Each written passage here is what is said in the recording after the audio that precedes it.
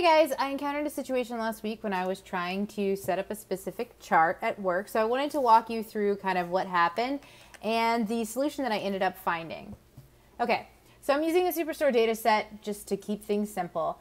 I had a view similar to this. So I had segment as a dimension, and then I had another dimension subcategory, and then I had something like sum of sales as my measure, and I had it as bar chart. And my goal was to first sort them sort of in descending order by sum of sales for each segment. And then I wanted to encode another dimension on color. For the sake of this demo, I'm going to use discount. Works out well. So first I'm just going to drag it from measures to dimensions so that I can pull it out on the color and kind of show you what it kind of should look like. So here we go. I'm now breaking apart each subcategory into the different discount levels, and in theory I want to be able to sort this by sum of sales for the subcategory. Alright, so let's kind of dive into this. Let me clear the sheet and bring back on those first dimensions. So let's start with segment, subcategory, and sum of sales, switch it back to a bar chart. So if you've worked with Tableau for any period of time, you recognize that you can't necessarily use the visual sort buttons whenever we have these sort of two dimensions here, because what we're actually doing when we sort by the sum of sales in descending order is we are doing that for that overall subcategory. We're not taking into consideration segment. And we could validate that by taking segment off the view and see that yes, indeed, phones is the highest subcategory for sum of sales. Breaking it down further doesn't change the order within each of the different segments. So our first step is adding a table calculation such that we can rank each of these subcategories sum of sales for the different segments. To do that, I'm going to simply double click on the row shelf, and I'm going to use the index function. It jumps on there as a continuous function. We want to change that to discrete. And you can see it's already started. So now we are indexing the subcategories by segments. We've started. This is that same sort that we had before, and we're going down. We're not restarting every segment. So what we'll need to do is we'll adjust that first. We're going to go to specific dimensions. If you're in Tableau 9, that's going to be the advanced option. And what we want to do is set the restarting every to segment. Tableau 10 has this automatic sort. I want to change that to make sure that we're doing our sum of sales in descending order.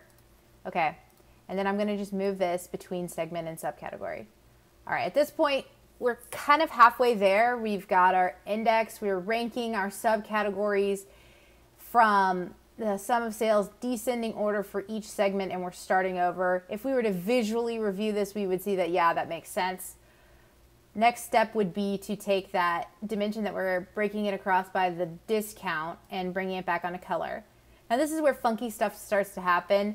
So now I've got multiple subcategories competing for that number one rank in the consumer segment. We're still restarting every segment, but things are repeating themselves. So phone shows up as 1 here, and then it shows up as 2. And you can see that these discounts aren't all lining up. There's a lot that's kind of going on under here. Essentially, it's finding the first ranked discount and then kind of bucketing together where it can, and it's just not working out for us. So step one is let's look at the table calculation and see what we can do to fix this. And this kind of even gives a better picture. That new feature in Tableau 10 shows table calculations, kind of highlights what's going on. Like, this doesn't make any sense. We're using that consumer segment, but look, we're looking at that 40% discount, and that's the only thing that's kind of highlighted. So let's adjust. You can see that the discount dimension is now available for us to use because we have it on the view. So I'm going to go ahead and check it. When I check it, you can see that now it has ranked all of the individual color bars, so all those discount, sum of sales for each subcategory. And it is in kind of logical order, but we wanted that stacked bar. And the reason why it's doing that is because we've got this at the level deepest. Tableau is trying to find sort of the most granular component of the data, and that's where it's setting this, but that's not what we want. We want it to be at the subcategory level. So we'll switch that. So at this point, we're getting closer, right? We've got our, rank here of 1 to 17. We've got our subcategories listed once, and we have our stacked bars, but we're still not in that right logical order that we want. And that's because of how we're doing our custom sort. We're using that sum of sales.